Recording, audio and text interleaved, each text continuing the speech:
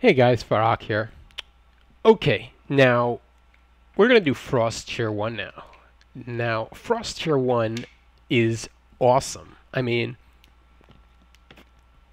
if you can afford the deck slot for Wintertide, you have some amazing offensive potential and you can destroy any Tier 1. It involves a lot of power, but if you can pull it off, it's incredible. Let me show you what I'm talking about. First, we'll go through all the cards and then I'll speak about how you can pull it all together. Ice Guardian, I already showed you in a different video. He's got pretty weak health, pretty decent medium attack, but when you have him near a friendly building and you activate his ability, or if you spawn him near a well or a power or an orb, he comes with the shield, which gives him altogether over 1,000 health, which is amazing. Master Archers are not the best shooters in the game, but they're very, very good. They have good health. They're small counters, so they're great pretty much versus anything. And when you combine them with Frost Mage, which knocks back any small counters that the enemy tries making, like Thugs can't do anything to them, or Windweavers are useless versus them once you have the Frost Mage here. So this is a very good combination. Of course, Frost Mage, she does that splash attack, and small units are useless because it knocks them back. So even in Tier 2, it's kind of useful to use Frost Mage. It's only 60 power. Here's where the fun begins.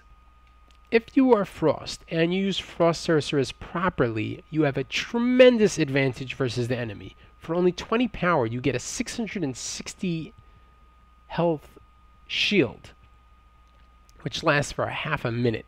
That gives you some crazy offensive potential. For example, if you're playing a deck versus a deck that doesn't have knockback, and you can get Imperials and put them in defensive stance, so they take, what is it, 60% less damage? Or yeah, I mean, that's incredible. And they have 840 health as it is, which is insane. So now we're talking about close to 1,500 health in Tier 1. And then you use for 20 power Frost Sorceress, and you dump a shield on top, we're talking about 2,000 hit points, more than 2,000 hit points in Tier 1. It'll get down a well, no question. And the enemy just can't counter it. It's amazing. So, a Frost Sorceress is absolutely incredible. I don't know why I don't see more Frost players using it. Think of it as a moving shaman, but with even better potential. Now, she does have pretty awful attack, and she's really a, what's it called unit? A supportive unit. But in Tier 2 as well. I mean, if you play Frost Fire, which is a pretty cool deck, by the way, or you're playing in a 2 versus 2 match, and your teammate has a Skyfire Drake. Now, what's the weakness of Skyfire Drake? The weakness is that it only has 450 health. But for only 20 power, you bring this thing over 1,000 health. It's basically the same thing as a Swamp Drake now. That's incredible in Tier 2. And the enemy just, it can't be countered, period.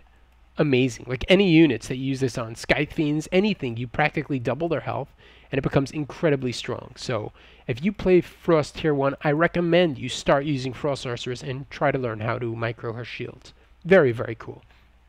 Now some players, instead of her, try to get an offensive Ice Shield tower out, and also for 20 tower make shields. But it's stationary and can't move. So I mean, I happen to think it's a really, really strong tower. Mine's not upgraded. It's really strong, but she's better. She's just amazing to bring with an army. Then you have Lightblade.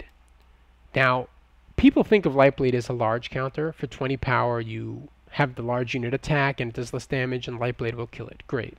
Or the Lightblade does more damage. What do I have? Yeah. It deals 50% less damage. So the Lightblade will kill it. But the Lightblade is so much more than that. Let me show you.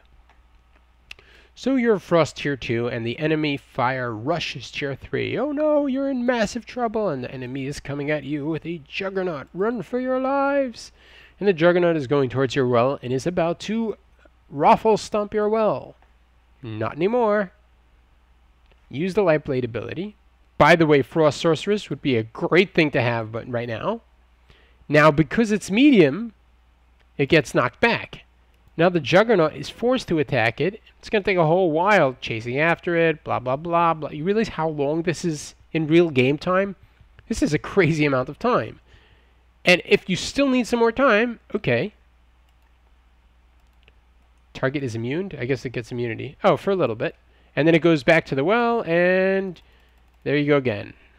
And now it's going to start knocking this guy around. So that Juggernaut is completely immobilized. And by this time, you know, if you're tier 2, you can make Lyrish Knights or whatever. So most players in tier 2 are completely dead to Juggernaut, but this is amazing. Now he probably can disenchant it, but it's a 20 power spell, and he's disenchanting it for what, 80 power? So it's a pretty incredible ability, Lightblade's ability. And you can use it for anything. My personal favorite is not that. My personal favorite is... Where are they? Blah, blah. There we go. Shadow Phoenixes. So the Shadow Phoenix sees that you have 3 wells next to each other and a bunch of units, and he's going to have a great time. So the Shadow Phoenix goes in for the dive, and he's running. You pull out a Lightblade, use the ability, and then run away. Watch this. Now the Phoenix has to follow you. It's going to follow you to the middle of nowhere where you have no units. It's going to dive and only take away half your health. What a waste of 100 power, right? Lightblade is amazing. In my opinion, it's the strongest of all L counters because it immobilizes just so many enemy units. It's a great ability. Like Firesworn, it's great that it has knockback, but it can only get large units with its ability. This is amazing. I really love Lightblade. Okay, we have Ice Barrier, which for only 20 power, you can put it near wells or orbs and build them up later. It's also great in combination with Home Soil because it makes all the armies around it do now 50% more damage since it's been nerfed, and it only goes for 20 seconds. So it got nerfed. I don't think it deserved it, but you have Frostbite, which slows down the enemy. By the way, a pretty amazing combination with Lightblade.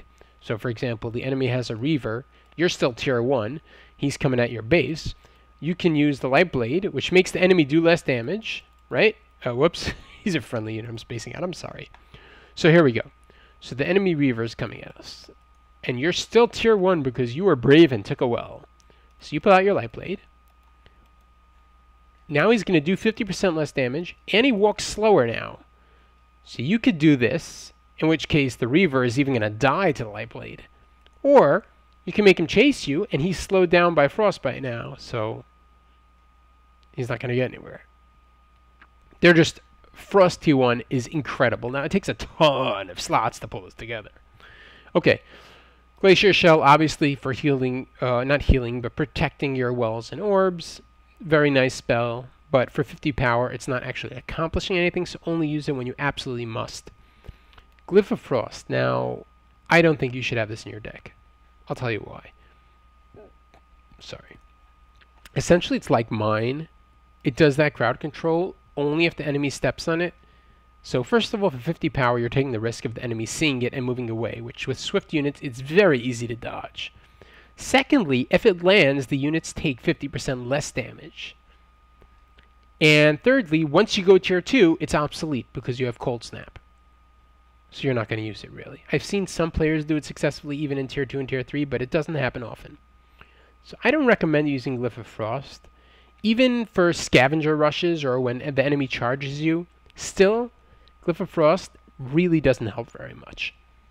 Now, I mean, I thought it was essential. Moran V doesn't even use it versus scavenger rushes, and he does very well. Okay, Wintertide, the controversial card. Now, this card is overpowered, but no one has it in their deck. So you might wonder, you know, what's going on? If it's so overpowered, how come no one uses it? And the reason is simply deck slots. I mean, look at this.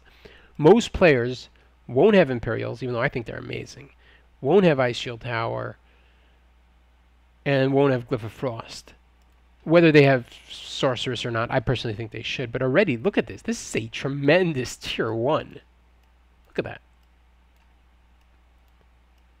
That's already half of your deck, practically. Affording another card means you're limited to tier 2, period. You can't go tier 3. It's like impossible. So a lot of players don't like it, but let me show you the power of Wintertide. If you can get yourself, you know, a Frost Mage, and mainly Master Archers, that's all that really matters. Now, they can't be knocked back when Wintertide is happening, and they take 30% less damage, and they deal 250 damage when they're being trampled. So something like a Dread Charger, which would normally knock them back trampling, not only doesn't knock them back, but will take 250 trampling them, which is pretty cool. So basically, when you have even a pretty powerful enemy army coming at you, if you get an ice barrier up, winter tides you take less damage, home soil so you deal more damage, the enemy's finished. Look at this. Look what's going on here. One of my units is in trouble. Everything else is just destroying the enemy. And these are all tier 2 units. So my tier 1 army is destroying this tier 2 army. That's pretty crazy. It's just a really, really powerful spell. And on top of it, if you can get your whole Frost army, you have your Ice Guardians and your 1 Light Blade and your 2 Master Archers, and you get to an enemy base and manage to drop this guy and do a home soil, and then when they try making counter attacks, you cast, home soil, Wintertide, so they can't be hurricaned or frost, then the enemy's finished. It's just an incredibly powerful combination. And, fool around with it. See if you can make a deck slot for it. But once again, I understand if you don't have room for it. But I super encourage you putting Frost Sorceress in your deck because she's just amazing. Even in Tier 2 and even Tier 3. Just an incredible card to have around. I've been using it a lot on a different account with in 2v2 and even 3v3. Running her around even with my Tier 3 units. And just giving them shields. And the potential is amazing. Alright guys. I think next, the demand for these Tier 1 things were so high, I think I might start doing Tier 2, where I just do, Shadow Frost or Nature Fire, and just show you all the possible combinations you can do. Alright, so until then, see ya.